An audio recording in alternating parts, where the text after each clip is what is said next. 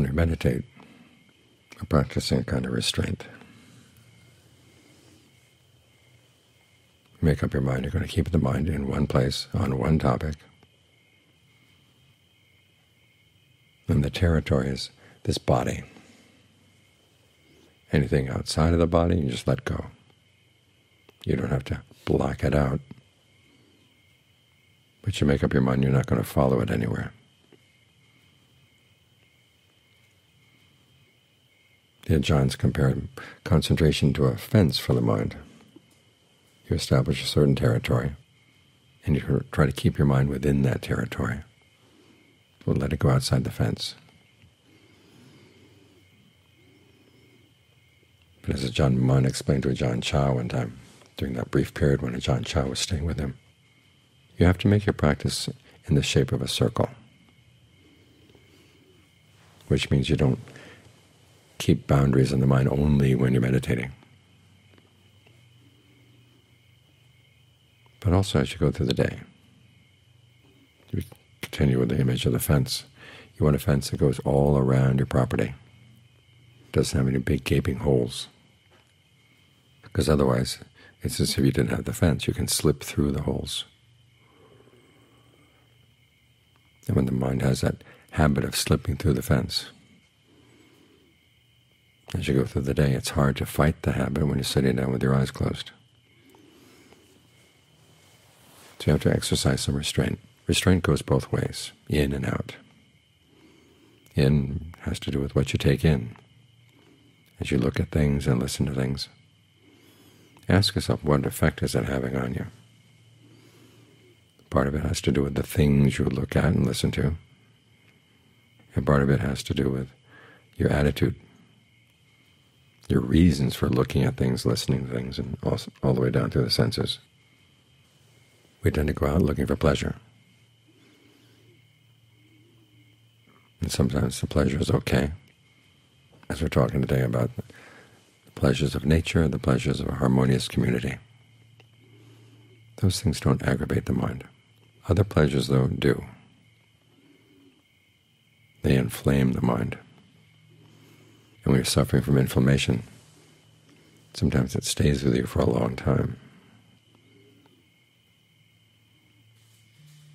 So you have to be careful about what you're looking at, what you're listening to, and also how you're doing it. That's just who's doing the looking, who's doing the listening. Is it greed? Is it lust? Aversion? If you let these take over your senses, they're going to take over your mind, and they're going to color everything you see. Or in the Buddha's image, they're going to set fire to everything you see, and everything you listen to, because the mind itself is burning. And so if you encourage the fires, encourage the flames, again, they're going to be smoldering as you sit here and meditate. So you have to exercise some restraint over your senses as you go through the day.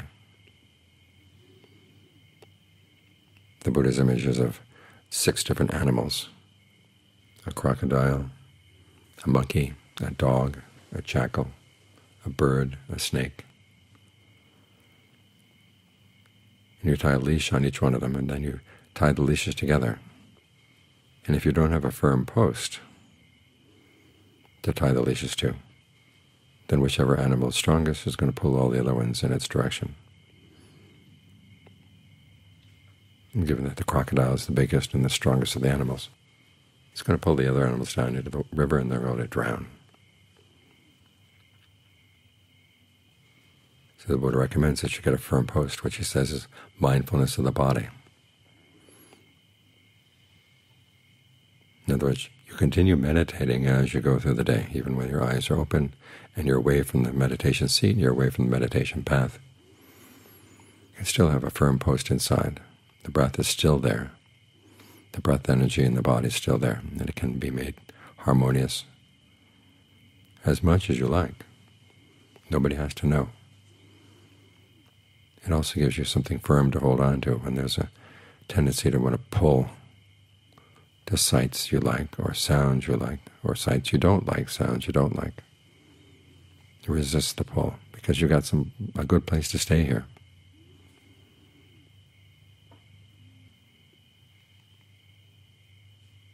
So you notice with the image of the animals, it's not just things coming in, it's also what's going out.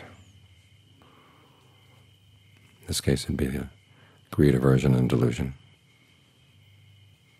But there's also the going out of another kind, which is basically what you do, what you say, what you think as you go through the day.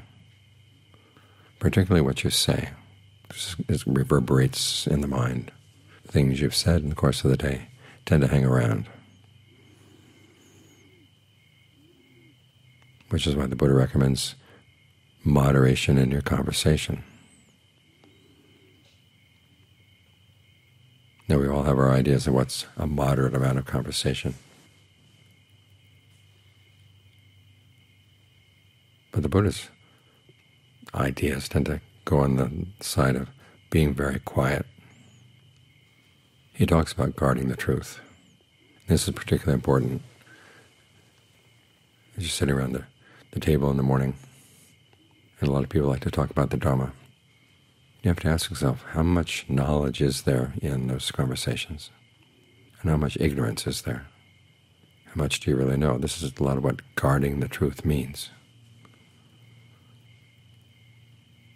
If you were to say, I think this, or this is my opinion, that's one thing. But it's all too often that you hear people talking about the Dhamma as if they knew what they're talking about. You have to be very careful about spreading your ignorance around. Because again, these conversations reverberate through the mind.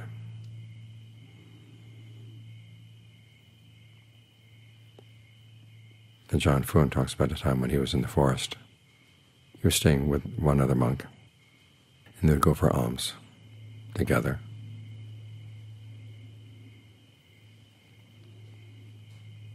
And there was one day when they went to the hill tribes village nearby, and one of the hill tribesmen was putting food in their bowls. And he asked a question of the other monk, and the other monk answered. And it struck Ajahn Fuang that that was a question that wasn't necessary to answer. And they had a very strong sense that the guardian devas of the area where they were very strict about this kind of thing. Sure enough, later in the day, that monk had a case of diarrhea, which he attributed to the fact that he spoke unnecessary things. So think about that. If that's the Ajahns' idea of what moderation in conversation means, how does your conversation measure up?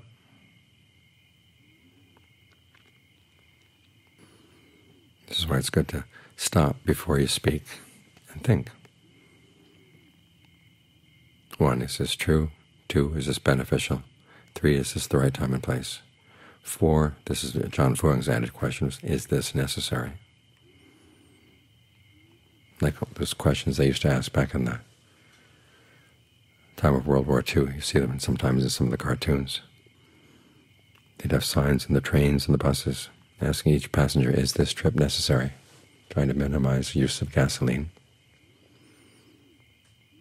So before you open your mouth, is this speech necessary? Because we tend to speak a lot of unnecessary things in the course of the day. Your mental habit of speaking lots of unnecessary things will carry over into the meditation. So try to keep your conversations to a minimum, so you can focus on the real problems going on in your own mind. Because as you're eating, as you're dealing with other things, it's possible that greed, aversion, and delusion can come up, and you've got to deal with them. You can't just say, well, it's normal. When I'm not meditating, these things can take over. If they can take over during your non-meditation times, they're going to take over during the meditation times. They're used to wandering around freely, saying and doing what they want. So you've got to exercise some restraint as you go through the day, and do it in such a way that you're not chafing under the restraint. This is why the Buddha, again, recommends mindfulness of the body as you go through the day. Think about the breath. Think about the breath energy in your body. Make it comfortable. Can you eat with a sense of good breath energy running through the body? Can you work in the kitchen? Can you work in the grove? And whatever the jobs are around here.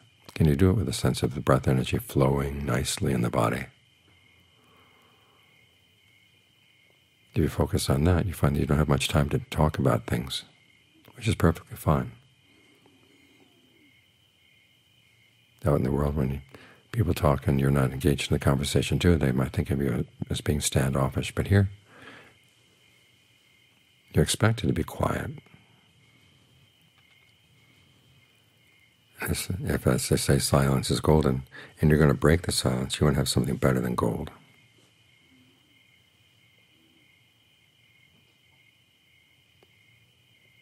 When that's your attitude, then your practice does take on the shape of a circle. It's all around you, all around the day.